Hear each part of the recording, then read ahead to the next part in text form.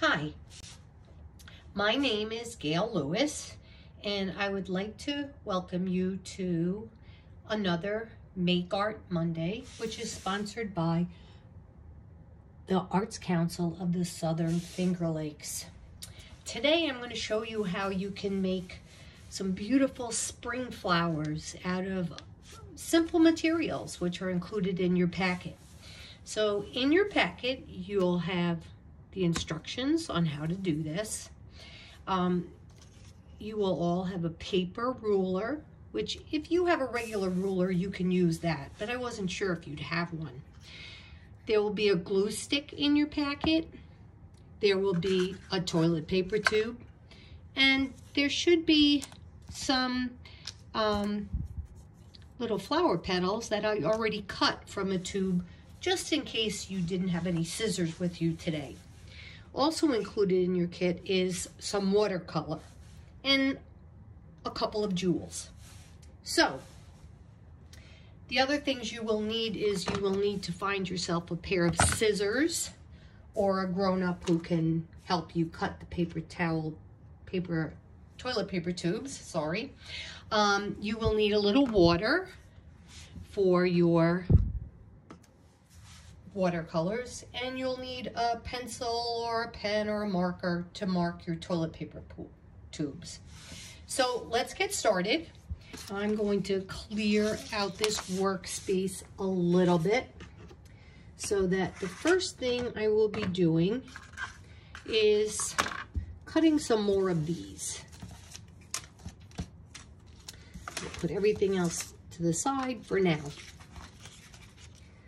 So what you want to do is take your paper towel tube, and with your ruler, you make markings at every 1/2 inch. Just like that.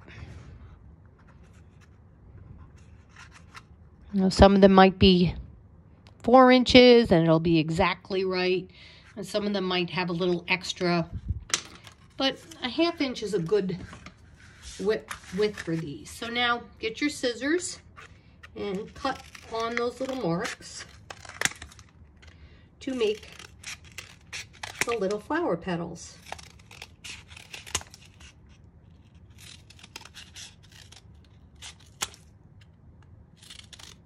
If you need help with this, just ask a grown-up.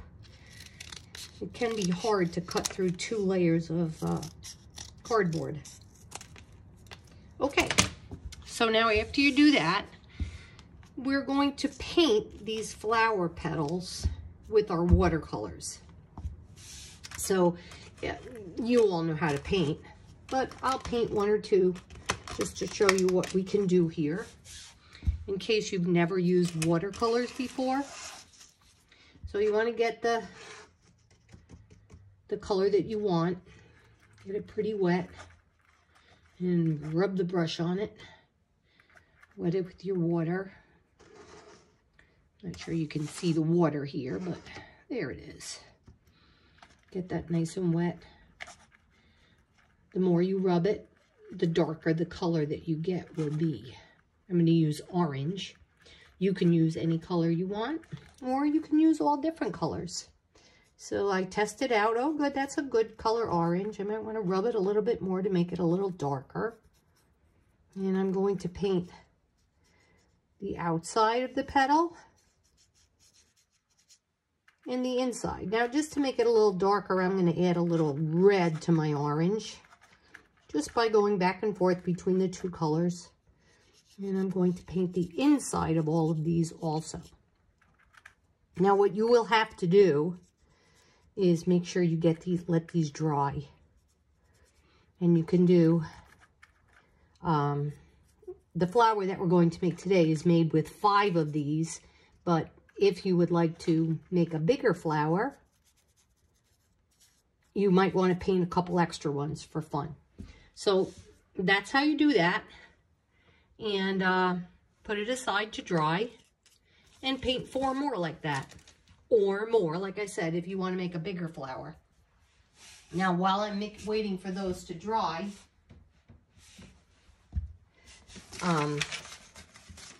I will show you what we're going to make. This is the one we're going to make today, which is 1, 2, 3, 4, 5 petals.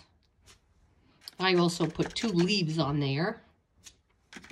Or, here's another one I made the other day. I decided to make 2 flowers on that picture. And then I decided to make a bigger flower. So I started with the original flower in the middle, and then I just kept adding more and more paper towel tubes around the outside. And you can even add more than that to make a really huge flower if you would like to. So while the paper tubes are drying, this is your chance to paint the background paper. So as you can see with this one, I actually made the flower first, and then I added more color to it. But with this one, I did the background first. So today, I think I'll just get started.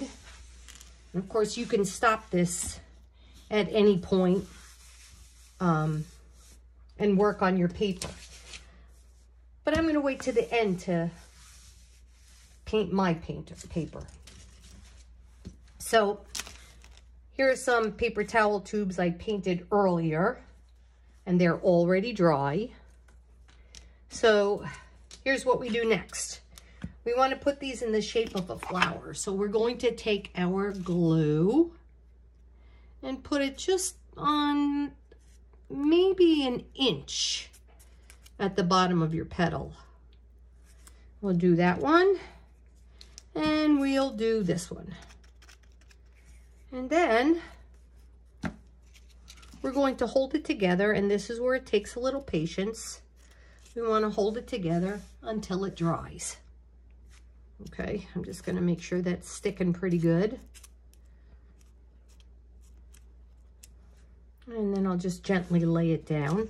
And I'm going to stick 2 more together. A little glue, like I said, just in about the bottom inch. We'll do that one. And we'll do this one. And stick them together so that the points are, you want the points together. And just hold them for a little while and make sure they're sticking good. Now with these, plus your 5th one over there, this is where we make our flower. So we'll form the flower with the petals on our paper. And we're going to glue them all together. So we did 2 at a time here. So we'll take these 2 and I think I'll glue them to these 2 to get started. So again, I put glue down on there, on the end by the point, and I'm going to stick these 2 pairs of petals together. Make sure they stick together good. You might want to hold them for a while.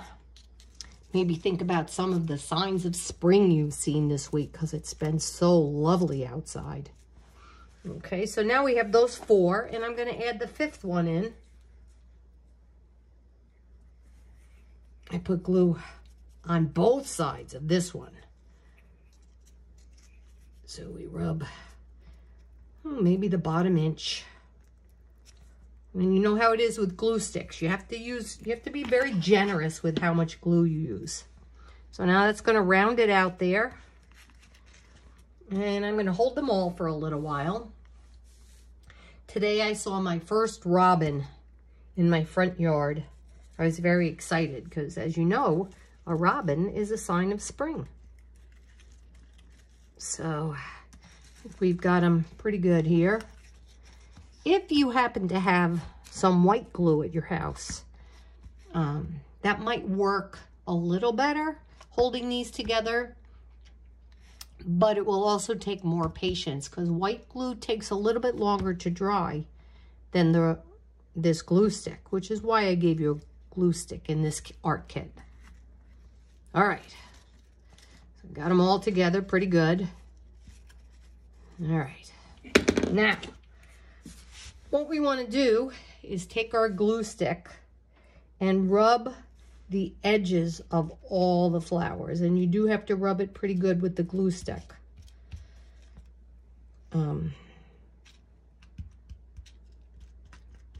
Because then what we're going to do is, oh, this one isn't sticking very well, but I didn't hold it long enough. But you can hesitate, you can stop the tape and make sure you get yours glued together good.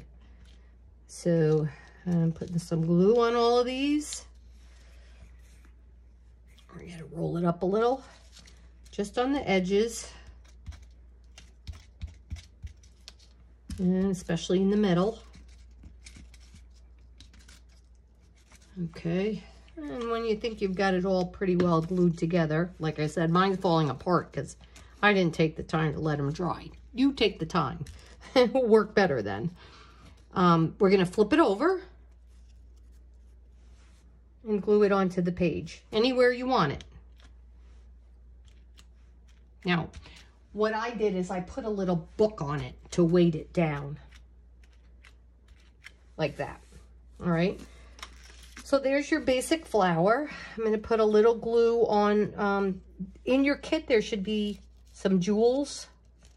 So here I have a turquoise one and a yellow one. I think I'm going to use the turquoise one because it's so bright and cheery. So again, we put a little glue on it. And just center it right in the middle of the flower. Just let it sit there and it should dry. Ooh, that one got a lot of glue on it. Let's get some of that off. Don't need that much. Okay. So, now comes the fun part. While it's drying on your paper, you can add some different things to your picture. You noticed in my other picture, I added a stem on this flower. So this time I think maybe I'll add some vines coming off of it. So it looks like it's growing on a vine. And if you feel like it, you can add another flower to your picture. Remember, when you use watercolors, the more you rub the paintbrush on the paint, the darker the color will come out.